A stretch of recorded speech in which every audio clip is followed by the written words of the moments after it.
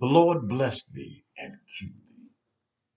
The Lord make his face to shine upon thee and be gracious unto thee.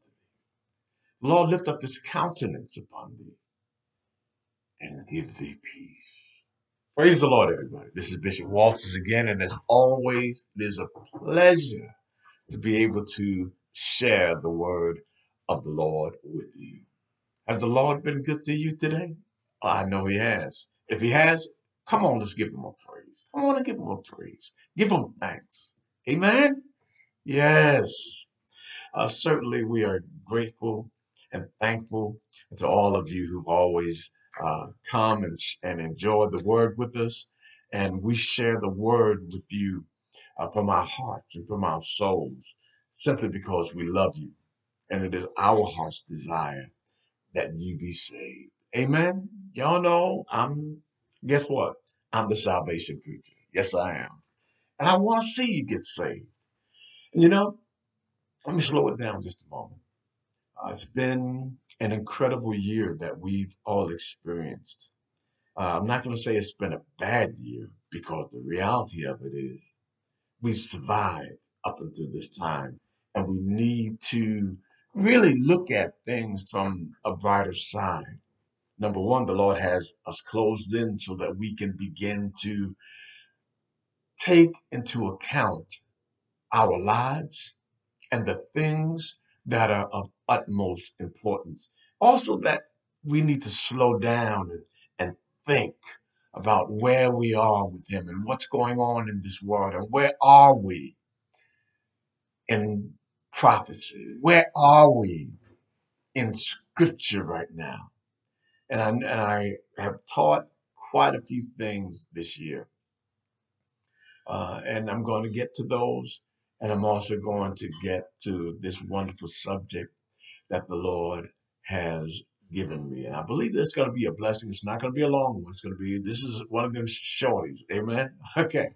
So we want to say thank you to those that have been supporting us. And we want to welcome those that have not taken the time to hear us and you're new. We want to welcome you. And if you'd like to also support us, we have supporters that support us in three different ways. They support us spiritually, they support us financially, and they support us physically. And so we want to share that information with you. For those that want to support us financially, we use CashApp. And our Cash App ID is $SteveBWalters. Amen. Again, if you want to support us financially, any donation is fine. We're happy with what you send, and we appreciate it greatly. It is $Steve B. Walters. Okay. And so if you want to support us spiritually, please do so. How do you do that? It's real simple. All you do is ask God to pour his blessings on our ministry. How do you do it again? To say, Lord, pour your blessing out on Bishop Steve Walters' ministry. Amen. It's just that simple. That's all you got to do. And we greatly appreciate it. And if you want to, number three, support us physically. Guess what? You're already doing it by watching these telecasts, watching the videos, and also by sharing them and inviting other people to watch them. Amen. Share with others, invite other people to watch it live, and also leave a comment. Leave a comment. Let us know that you're watching. Like, amen. Put a like on there. Let us know that you're watching. Amen. And actually, let us know where you're watching from because we seem to have people from all over the place, from different countries and those that are in different states of, the United States of America.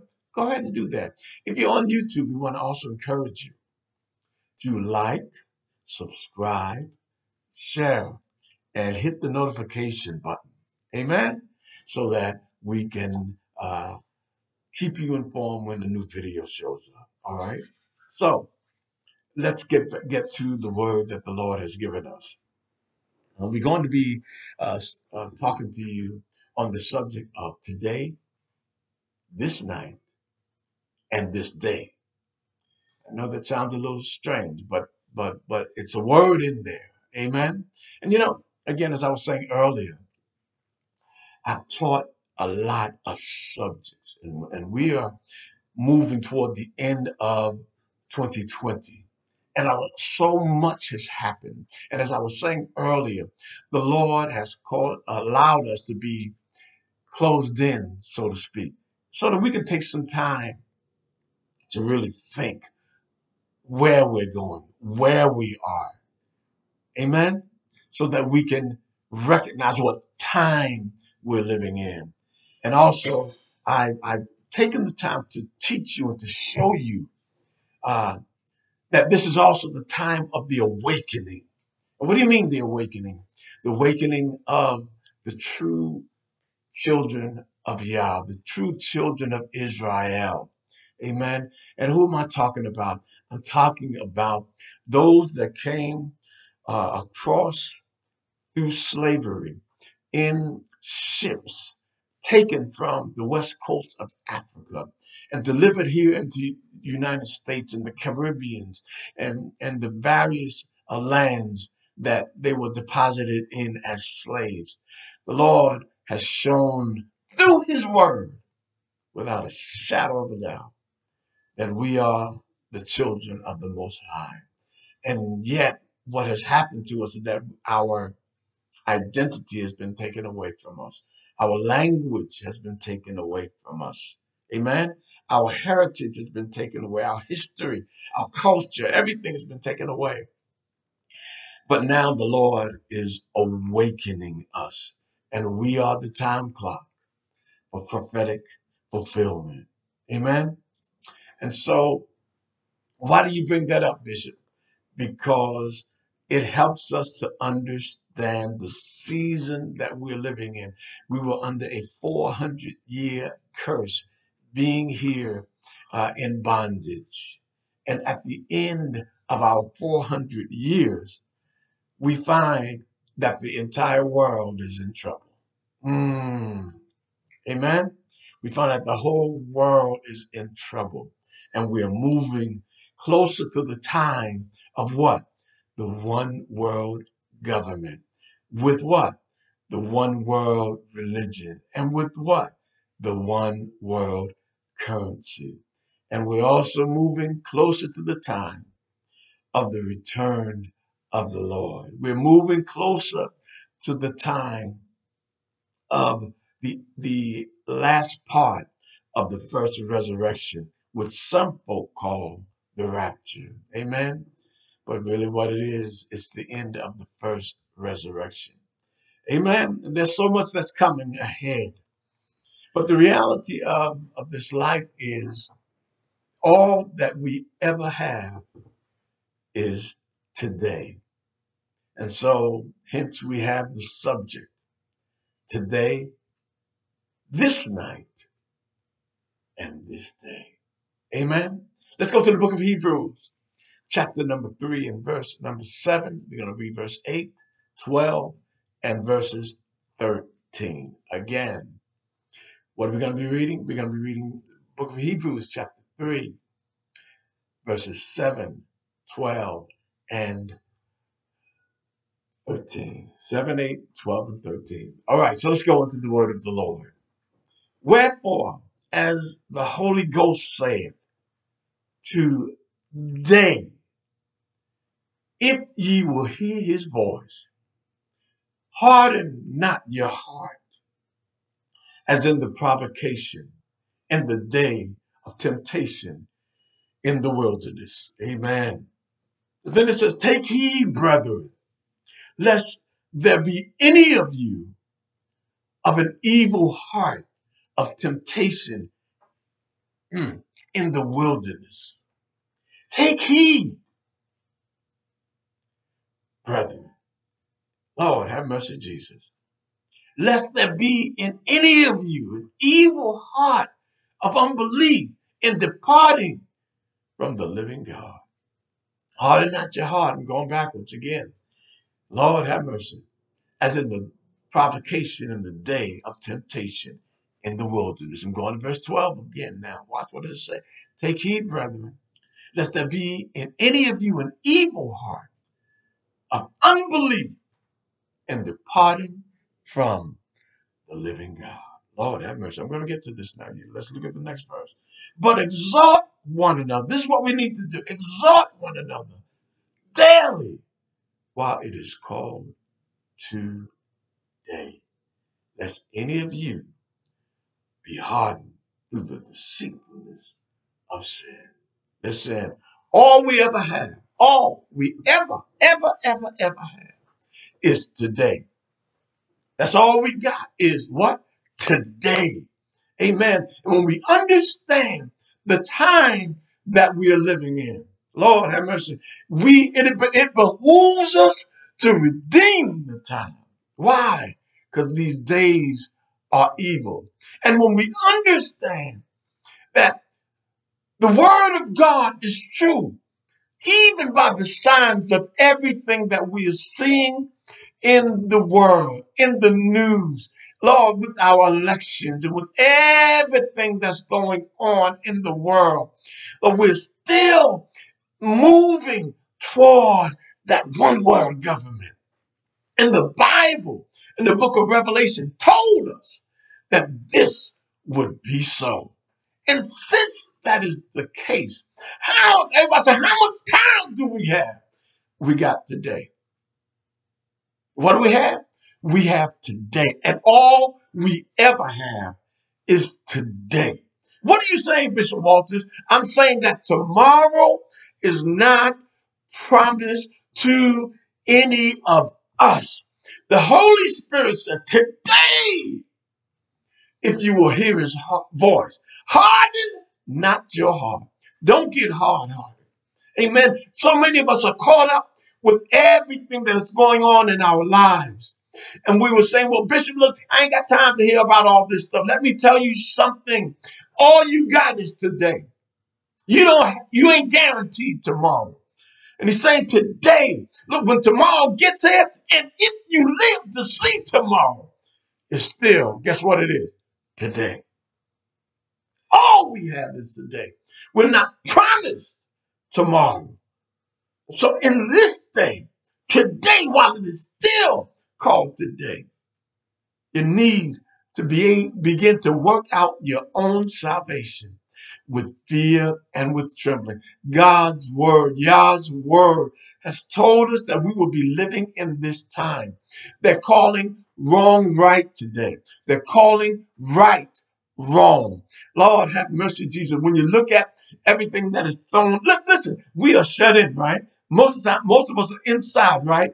And all we can do is look at what? Television and things of that nature.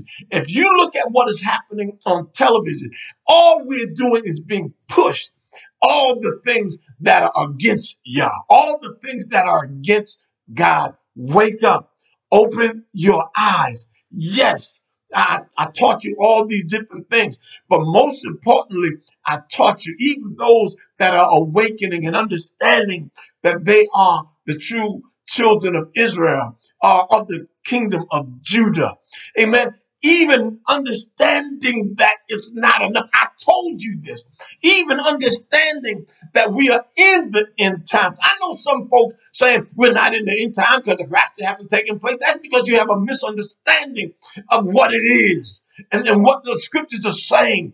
You've been taught things that will cause you not to recognize that we're in the end times. We are in them now. And now that you understand that, that's not enough. It's not enough.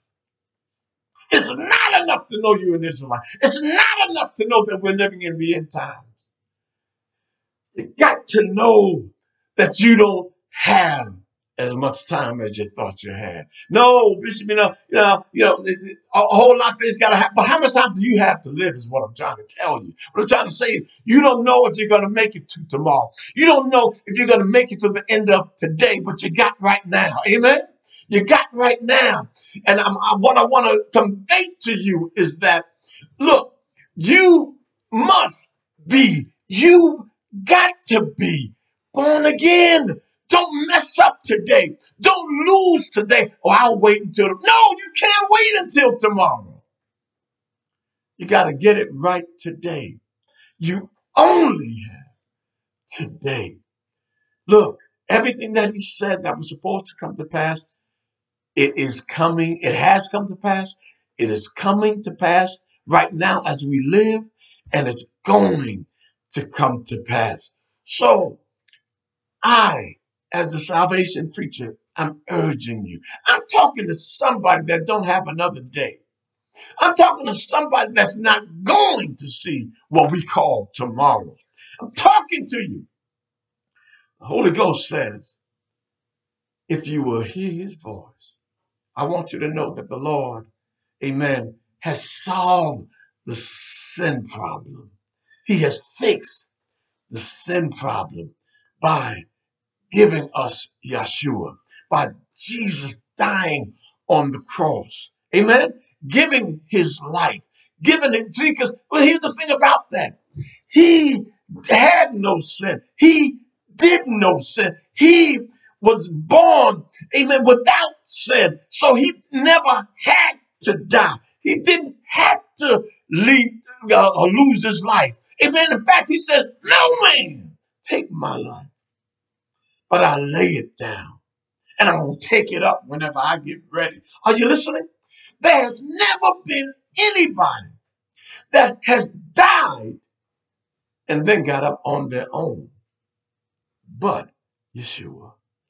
And he didn't have to die, but he did it in our place. He shed his blood because he was a man. And who sinned in the beginning? Our father Adam. He sinned. Our mother Eve. They sinned. And therefore, amen, all men died. Are you listening? And because all men died, guess what? There's a penalty to sin. Sin has a penalty. And what is the penalty? It is that second death known as the lake of fire. But all you got is today. I'm just trying to break it down. I'm trying to share this with you. Amen. Oh, all you talking about, you're trying to scare us. Look, I'm trying to snatch some of you from the fire. That's what I'm doing. I'm trying to snatch you from the fire. Yes, if you have this right, if you get this right, then you can move forward. But if you don't have this right, you're in trouble. Are you listening? Thank you, Jesus. Today, I want you to hear his voice. Lord, have mercy. He says, whosoever will, let him come and drink of the water of life freely. I want you to come. I want you to hear this today. Listen, I got to tell you this. There was absolutely no other way. There was absolutely no other way out for us. No other way out but Jesus.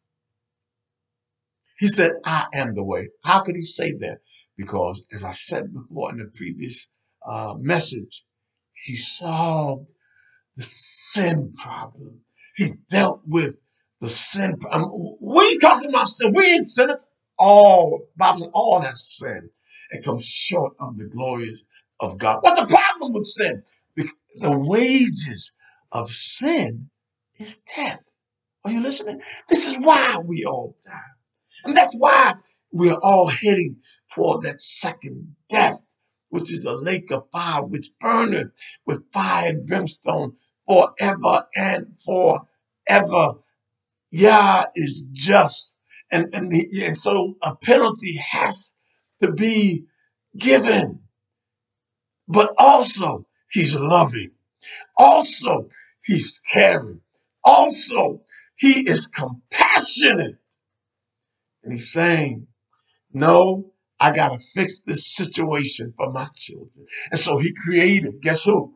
A people called the children of Israel, that we might be the lights, that we might show that there's only one God, and that it is the true and the living Yah. Amen? He is the only, when the world was immersed serving a multiplicity of gods and serving a multiplicity of belief systems. He fixed it and he made a way for us when there was no way. Are you listening? In the beginning, when Adam and Eve sinned, the Lord covered their sins. Amen. What do you mean? He covered their nakedness with skins. Where we get the skins from? An animal. We believe it was a lamb. We don't know, but we believe it was a lamb. But wait a minute. What happened to that lamb or that animal? Their blood was shed. And see, sin has a penalty. Not only that, blood has to be shed. Are you listening? And so through all the years and the ages, all these religions had blood sacrifices, but none of those could take away the sins of the world. But because it was man that sinned. And yes, they sacrificed people, but they did it for evil intentions and evil reasons. But Yah said, a body thou hast prepared. And I come in the volume of the book to do thy will, O God. What did he do? He sacrificed an offering. Lord, you didn't want those things anymore. You were not happy with those things because it did not solve the sin problem. But Yeshua came. Yes, our Lord and Savior, Jesus the Christ, came without sin. And as I said earlier, he gave his life. Oh, yes, he did. Yes, he did. For God, I said, is loving. For God so loved the world that he gave what? His only begotten Son, that whosoever believeth in him shall not perish, but have everlasting life. So today, if you understand that that was the remedy, that there was no other way but for Jesus, our Yeshua, to give his life for us, to pay the price for us. Lord, for all sin, all souls that sin shall die. Are you listening? So the Lord who did not sin came and died. He didn't have to die, but he knew that if he died, he could pay our penalty. And so he made a way for us. Listen, with all the things going on in this world, with the virus, Lord, with vaccines, with the mark of the beast coming. Are you listening? And it is coming. Understand that there's only one way out, and you got to hear it today. You got, wait a minute, what's today? Today is what you have. Do you have tomorrow? It ain't promised to you. You got today. And so today, if you hear his voice through me, understanding that your way out is repentance of sin, being born of the water, being baptized in the name Lord Jesus Christ. What? For the remission of sins. Lord, where the shedding of blood is, there is remission of sin. What blood? The blood of Yeshua. Not the blood of chickens, it can't do it. Not the blood of goats, it can't do it. Not the blood of bulls, it can't do it. Even if your life is sacrificed, it can't redeem anybody. Why? Because you've sinned. And if you die, guess what? You are in trouble. If you die without accepting what Yeshua did on that cross by shedding his blood and taking the remedy that he gave, it's going to be shame on you. It's going to be sad. It's sad. You're not going to make it. So you need to hear the Lord's voice in this. Today, if you would hear, don't harden your heart. Don't fight it. Don't push it away. Don't discount it. Because maybe all you have is today, because that's all we all ever had. Are you listening? The scripture says, today if you will hear his voice, harden not your hearts, like our forefathers did in the day when they were provoked in the wilderness. Amen? They provoked God, rather.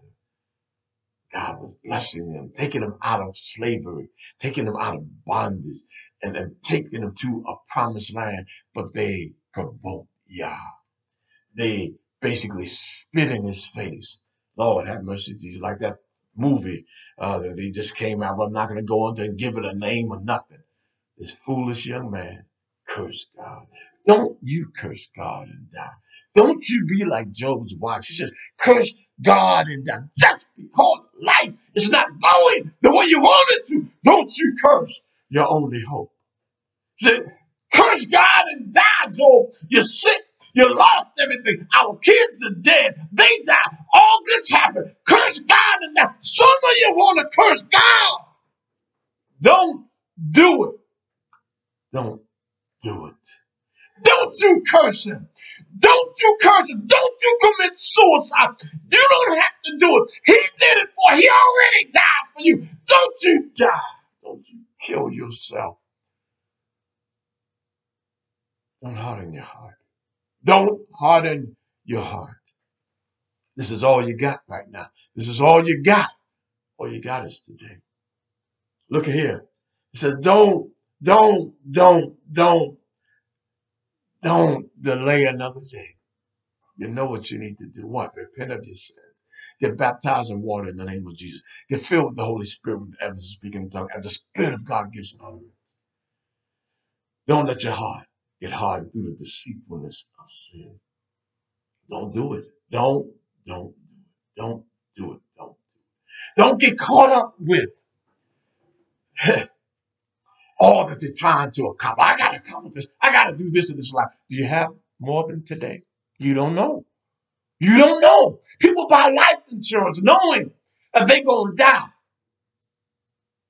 Amen? They buy it. Where's your eternal life insurance? Listen, all you got is today. Don't be like the man that tore down his barns. The Lord spoke to him in the book of Luke, chapter 20, talking about this night. Lord have mercy. But God said to him, thou fool, Lord have mercy. Thou fool, this night, Lord, today, this night. Lord have mercy. This night, thy soul shall be required of thee. Then who shall be these things? Whose shall these things be which thou hast provided? What are you going to do this night? Don't let the Lord say this night to you. Don't get there. Don't find yourself in that situation. Don't allow the Lord to say this night. Lord, today, all you got is today. But you don't want to hear God say, this night, your soul is required of you. Because here it was over for that man. It was this night. It was this night. It was this night that his soul was required of him. There he was. There he was. This night. This night. This night. He had spent the entire day. What are you doing with your day? What have you done with your whole life as far as your soul is concerned? I know, you made a lot of money, and that's great. And there's nothing wrong with that. He was not upset with the man because he was successful. The Lord blessed him to be successful. The Lord blessed him to have great provisions and what have you. But he was responsible for taking what the Lord had given this day. He was saying, Lord, if the Lord have mercy, Jesus, this day, if you hear his voice, harden not your heart. But this night came. This night came on him. And the Lord said to him, you fool, this night thy soul shall be required of thee. Then whose shall those things be which thou hast provided? Are you listening? So today, this day. Lord, have mercy, this night, rather, and this day. The Lord, Yeshua, told you why he came. But I want to give you a little bit from what he read and what he spoke about. Amen? And what he said. Luke chapter 4 and verse 17 through 20. I'm going to read that quickly and then we're going to get ready to close out because I told you this is going to be a quick one. He says, and there was delivered unto him, Yeshua that is, the book of the prophet Isaiah. And when he had opened the book, he found the place where it was written, the Spirit of the Lord is upon me, because he hath anointed me. Listen to this. To preach. He's talking about himself. The gospel to the poor. Look, some folk going through some stuff now. Look at here. Oh, yes. We're talking about this day. Are you listening? Listen here. Some folk are going through some changes and some things that are happening. He said to preach I got some good news to you, poor folk. I got some good news. I got some good news for you. He has sent me to heal the brokenhearted. Lord, somebody's hearts have been broken certainly through this year. Certainly through this year, we got some more and more poor people. Certainly through this year, hearts have been broken. We've lost so many people. But he said, I got some good news for you. I'm going to heal your broken heart. Ooh, Lord Al Green said, how can you mend a broken heart? That's because he ain't Yeshua. He's not Jesus. Jesus can mend that broken heart. So many of our hearts have been broken. So many of us have been in a situation where our hearts are broken. Even right now, I can heal the broken heart. He said, I'm going to preach deliverance to those that are captive. I'm here to set you free. I'm going to preach deliverance to you. I'm going to do this. Listen, look, we got something good going on here. Wait a minute. And it's in this day. Are you listening to me? Look at here. He says, and I'm going to recover the sight to the blind. Those that are physically blind, those that are spiritually blind, those that can't see their way in one way or another. Lord, have mercy, some can't see that the blessing is right in front of you. I'm going to open up your eyes. Hallelujah. I'm going to set at liberty them that are bruised. I preached this quite a while ago. Amen. Lord, how are you going to set somebody free that's bruised? Well, you got to understand that a bruise is something that normally you just leave it where it's at, and it will normally heal on its own. Well, there's that physical bruise that will heal on its own. But this is a different type of bruising. This is an emotional bruising. This is a spiritual bruising. And the Lord says, I'm going to set at liberty. I'm going to set you free from the bruising that has happened in your life. Somebody done bruised you and got you stuck. Oh, you listen, that got you bound. That got you where you can't go forward or go backwards. You're stuck.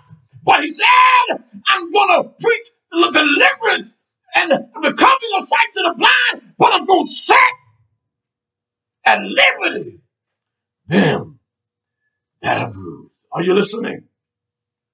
To preach the acceptable year of the Lord. And then he closed the book and gave it to the minister. That's what our Yeshua did. And sat down. What did he do? And all the eyes were fastened. Oh, he knew how not just to make an entrance. He knew how to make an exit. Are you listening to me? He knew how to get our attention. There he was. He gave the book to the minister and he sat down. And all eyes, and the eyes of all them that were in the synagogue, were fastened on him. They're like, is that all he gonna say? And of course he wasn't finished. And he began to say unto them, this day is this scripture fulfilled in your ears. Are you listening? This day, all of those things that was promised to you, all these things that you needed, glory, this is fulfilled. Why? Because he was there. Because he was alive. Are you listening? Because he showed up. Let me tell you, all you got is today, this night, and this day. And today, if you're hearing his voice, don't back away from him. Don't harden your heart. Don't be deceived. Don't let anything stop you from repenting of your sin, getting baptized in the name Lord Jesus Christ, and being filled with the Holy Ghost, with the evidence of speaking in tongues. Listen, today, this night, and this day. Listen, if you hear his voice, you won't have, and you obey it, you won't have to worry about this night. Are you listening? And not only that, this will make this day, every day, is going to be your day. Are you listening to me? And then, after the resurrection, Lord, have mercy, Jesus, we're going to live with him forever. Are you listening to me? Today, this night, and this day. I'm telling you, today, this night, and this day. We love you. We love you. And we want to tell you again, if you need to be baptized in Jesus' name, contact us. Get in touch with us. Go to my website, www.SteveBWalters.com, www.SteveBWalters.com. Drop a note here. Inbox me. We love you. May heaven smile upon you, and may the Lord our God be with you. In Jesus' precious and adorable name. God bless.